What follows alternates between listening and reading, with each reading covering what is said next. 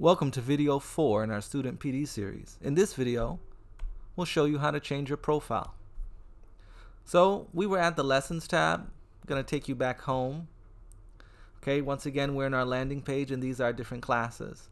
So now, we just want to change our profile. All we have to do is go to our profile here, upper right hand corner. We click on it and we can edit our profile. By clicking edit our profile, we can change our picture, write a description out for ourselves, change our password, and also edit our account information such as our name, birth date, and email address.